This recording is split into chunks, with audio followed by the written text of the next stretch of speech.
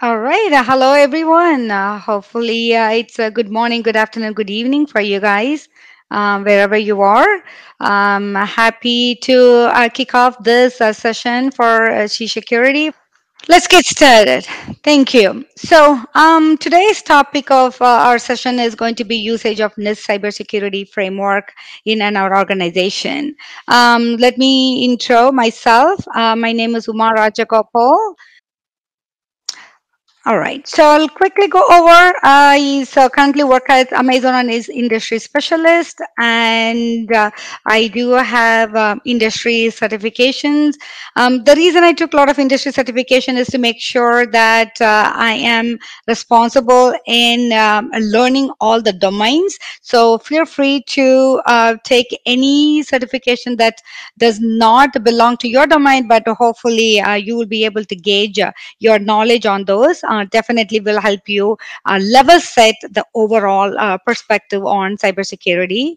I'm a constant learner, mostly on cyber these days, being on an advisory board on a couple of various security platforms. And I'm author of this book. I recently published this book and co-author of Zero Trust Architecture for CSATC research chapter. All right, let's talk about today's agenda.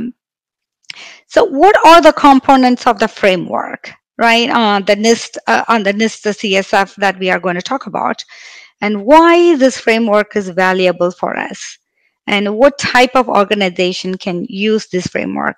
And we will wrap up with an example of a cyber risk mapping.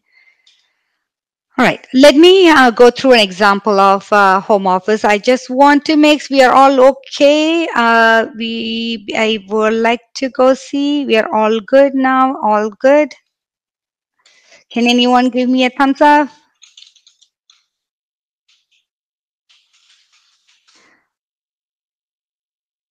Okay, great. Sorry again for all of this. Not from the beginning, from the current slide. Okay. I just want to level set this NIST framework. I just want to make it simple and easy because there are a lot of frameworks out there in the industry, and I want to make sure that you understand the foundation basic of what it is so that you can go ahead and implement it in your organization. So you all have seen your home office, with the COVID, we had been forced to work from home. And end of the day, we have not only spouse and us start working from home, we also have kids starting to use our space to study from home. So when you think about it, you have the office room, have a lot of sensitive data. It could be your tax document to your confidential private medical records to public flyer information to school information is all scattered around your home office, right? And what you want to get is what your target state should be, an organized, clean desk. And not only clean desk, we are also making sure that the sensitive data is organized, locked, and if anybody has access, you are able to detect it before anything happens. And also, this place is also accessible for your guests. If it is, then you want to make sure who's coming in, so you have that visibility. Is what you wanted to get to as an ultimatum. How do you get there from left side to the right side?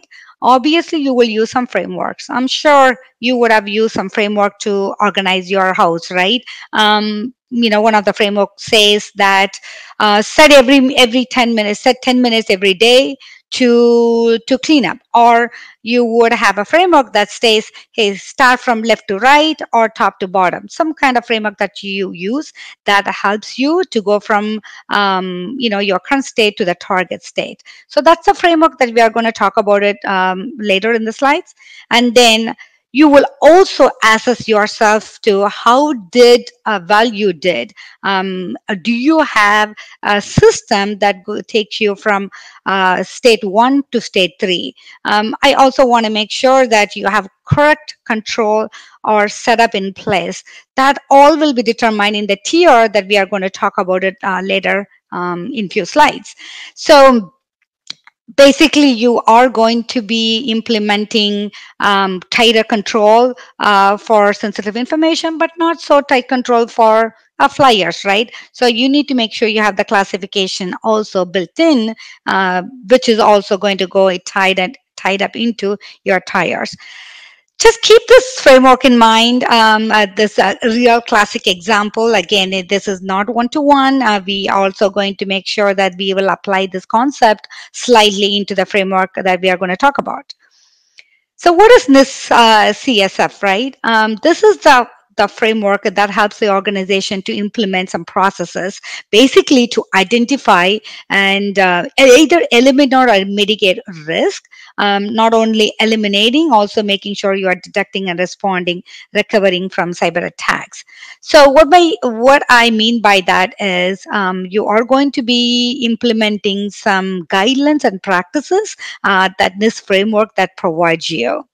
So this framework, especially framework, was developed as part of Mr. President Obama's executive order back in 2013, which is called 13636, for improving critical infrastructure security. But this can be applied for any number of industry that we will talk about it in a minute. As an example, where Kansas City University has applied. So this framework is ongoing. This is not set in stone. You have different versions that are getting developed. So one recent version was modified according to 2021 recent executive order by President Biden to enhance the cybersecurity again. This is directly in result of our solar wind supply chain attack. So constantly you will have the CSF have different versions that you may want to look into and apply whatever is applicable for you. So let's talk about what this framework is all about. So this framework is basically, as I mentioned, it's a collection of best practices or guidelines that an organization should follow and manage, right? In order to identify what your risk posture is. So you would have your organization could have multiple risk, like 10, 12, for example, but you would still want to identify what your top level ones are, and then have address them according to the impact that your organization have. So it aimed to reduce the organization exposure by identifying the right areas for you. What other frameworks are in the industry? There are multiple frameworks, as you can see. There are risk management framework, and also there is CIS controls, and there is ISO. So this NIST framework, as you can see from the other slides, that this activity, the NIST framework contains certain activities that are directly relating to the CIS control. So basically, it tells you to implement some control, and which will also indirectly you will comply with the many compliance, many regulations is what the idea is. So basically what this framework is going to provide you is just one quick example I also want to give you is here. Let's say you have a restaurant, right? The restaurant, you have some menu, and you have some customers coming in, and then you also find out that there are some other restaurants nearby having a different type of results that you're not able to get it. So use this CSF to your advantage, where you're able to assess what the risks are and able to identify them and able to apply in order to be your business advantage as well. That's one of the major advantage of using these frameworks. Let's quickly go through the components of this framework. This consists of three major things. One is core, second one is profile, and tiers. So basically, core is the core where you have about 23 cyber activities or functions that would I call, and there are 108 distinct outcome that comes out of these functions. We will again go into more details on those core. Then you have profiles. A profile is basically talks about where you are, your current profile is, because not all activities or functions will apply to you. So maybe 20 functions apply to you, or maybe 80 activities outcomes are applied to you. So you will definitely have to define what your profile is, and then you will also find out where you are in terms of your current state to where you want to go in the target state is going to be your target. And the tier is going to determine where you want it to be. You could have a good, robust system, but at what cost, right? So you need to find out where you want it. You need to find your right balance. Always keep in mind, whenever you have security implemented, you are also blocking the functionality. So so there has to be a balance between your security to the functionality. We are here in order to enable the business. So that's where the tier comes in, to identify where you want to go in terms of target. All right, let's move on to what the core is. So the core is basically help with the organization doing those activities and also provide the outcome. So for example, if I want to say I want to implement a password complexity, that's there are a number of ways for you to implement the password complexity. But what is your outcome? Your outcome is making sure that you have a password. Then your as users are not sharing the password, not writing down anywhere on the system, or not sharing it anywhere online or post-it notes. So that is the outcome. But implementation of password complexity is your control. You could have any control. That doesn't matter. But the outcome has to be. It has to fulfill. And also, the advantage of implementing this core functionality is you secure once, comply many approach. What I mean by that is, let's say your organization is in healthcare, and also you are processing using these credit card numbers for whatever reason. So in that case, if you password complexity is one of the control that you have to implement it on both, which means by implementing one control, you are basically fulfilling two compliance is what the secure once, comply many approach means. Let's go on to more on the core. The core, as I mentioned, you have five functions, right? You have identify, protect, detect, respond, and recover. So identify talks about your data classification. For example, you have a sensitive data. Is it sensitive or not sensitive? If it is sensitive, what kind of level you want to protect, right? So again, one easy example would be if your tax data in your home office is going to be sensitive, not so much as flyers, right? So you don't want to apply a lock system for your flyers, but you want to apply more controls on the tax document or any confidential data. So those are the function that you would have to identify. This framework will help you to identify what they are by going through the activities of these sub functions, where identify had what your assets is and what your governance look like and what your risk assessment will look like, and move on to protect. And we'll talk about what kind of access control you have. Do you want read only, or do you want to make sure access is controlled and reviewed annually or quarterly, depending on what type of data you're dealing with.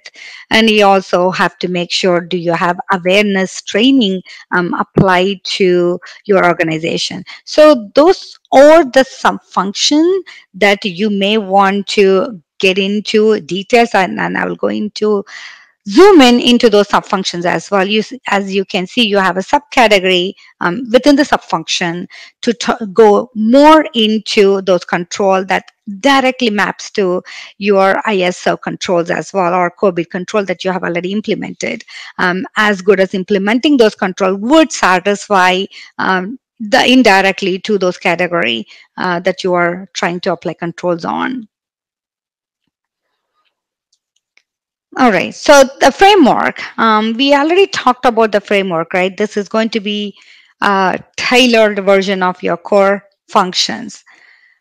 So what So out of these, let me go back into the functions here, right? So out of this identify, okay, you obviously want to have access management, you obviously want to have some governance, but you don't want to necessarily apply all the subcategory. It might not be applicable for you. If they are not applicable for you, then that's, you don't have to worry about, you don't have to generate the questionnaires against those, and that is going to become your profile. That would be your current profile, where you are in terms of cybersecurity posture in your organization. And then you will identify where you want to go. So if you have a data classification, if you have not identified this particular data set is not confidential or highly restricted, that's where you want to go to. You want to make sure you have a proper processes and system in place in order to identify those properly, and apply the controls properly. So that's your target state in that outcome or in that control. And then you will have to identify where you want to go from, how you want to go from current profile to the target profile is the exercise that we are going to talk about in CR map. All right, so let's move on to tiers. What do you mean by tiers here in this scenario? For example, in our home office, right? Exercise that we had, you can have just access control implemented as step one. Um, you may want to have a manual entry that comes in. Whoever is coming in into your office, they can have a manual entry. So that would be your manual. Maybe that would be partial. That would be your tier one.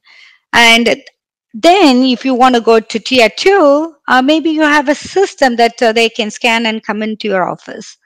Then you have a tier three where you have a repeatable process to find out if someone is not coming in, badging in, or there is no access control. You want to make sure you are identifying those anomaly and also trigger some kind of alarm or report that tells you, hey, this particular process is not it is getting violated, they're not following the process. So that would be your repeatable. And adaptive would be if that violation occur, immediately your door to your library or office room is closed. So that would be adaptive, where that's a high level of security you want to achieve. So basically, tier one to tier two to tier three and tier four, you have to find out where what is applicable for you.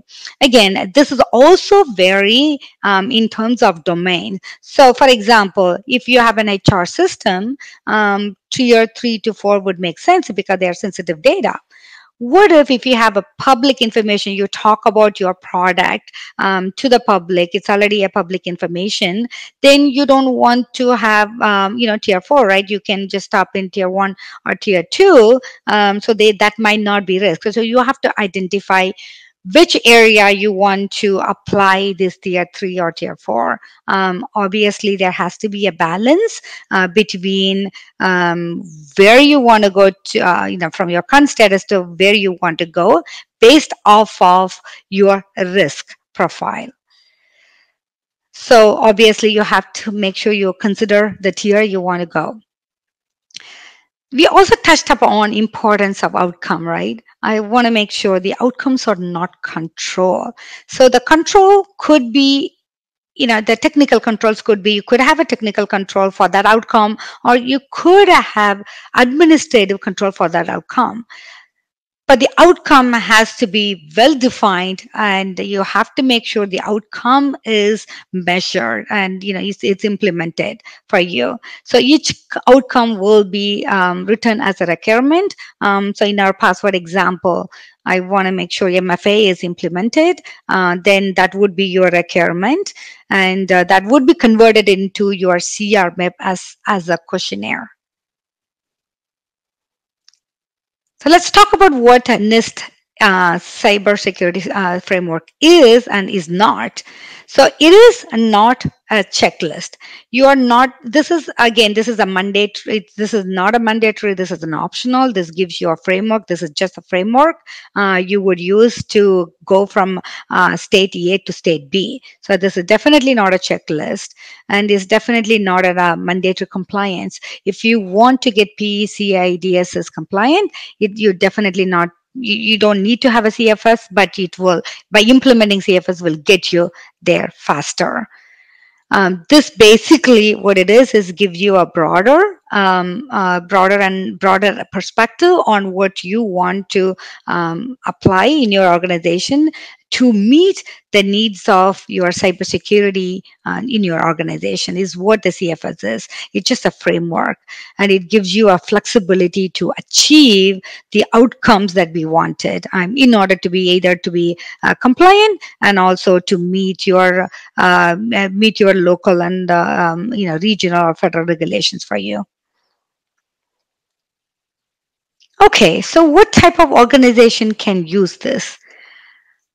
Any organization or type of organization use this because, as I said, this is just a framework, and any some of the organization that are used is here. If you are in financial industry or health industry or even in federal, any organization can use this. All right. Now the important factor. Important factor is the CR map. I believe I only have 5 more minutes to go. I'm just going to make sure I'm going to go faster here. So cybersecurity map is basically create a questionnaire for you. It has 3 phases. Phase 1 to make sure find out where you are by conducting a lot of interviews across your organization, and then the phase 2 would be taking those answers and trying to find out where you are now, and try to find out where you want to go. And phase 3 will be checking on it monthly to make sure you are doing what you are supposed to be doing, and you're not losing your side. So basically, you wanted to widen your scope and generate those questionnaires into your organization. If you are trying to come up with a questionnaire on your assets management, then you have to generate the questionnaire about, hey, can you identify all your laptops or your BYOD devices? Were you able to identify your printers? So all of those questionnaires should be asked to throughout your organization, and get them answered, and that would be averaged and scored in order to find your current posture. So you can, as you can see, you have certain average responses. On the top it says 1.4, and the minimum is 5, but you wanted to go into the target of 6, and your gap is 4.6 is what you will be getting out of this exercise. So basically know your score and then come up with your target and find your scope and work on it. And this is a kind of example of how you can score them. Obviously, you will have to do a review on a monthly check-in and quarterly check-ins to make sure you are on par with your progress.